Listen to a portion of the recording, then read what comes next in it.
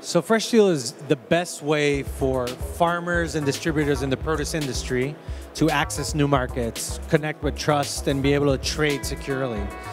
The big problems they have today is actually there's no easy way to connect or trust the people they're actually doing business with or actually getting payments in and actually transacting. So we're using blockchain to facilitate that, and we're actually creating a marketplace to actually have liquidity between the parties. What was kind of the main problem in this interaction that you identified and thought FreshDeal was a good solution for? A great statistic to actually identify that problem is that about 40% of everything planted is wasted. That's about $900 billion every year globally.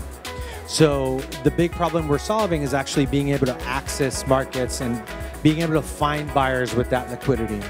Also, something very important is trust.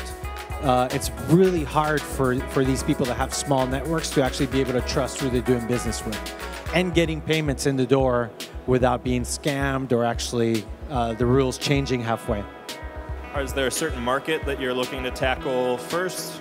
Yeah, absolutely. So we focus on farmers and distributors in the US and Europe. And the reason for that, there's about 8 million of them right now that are struggling to connect. And a lot of that is connected to Latin America in the sense that exports are sent to those two markets. So our focus is US and Europe first, but actually has some influence from Latin America as well. And over the last year or so, we've actually had about 20% month-on-month growth. We've gone from about 100 users to 3,500 today that are fully verified and with full profiles that are easy to understand and connect with.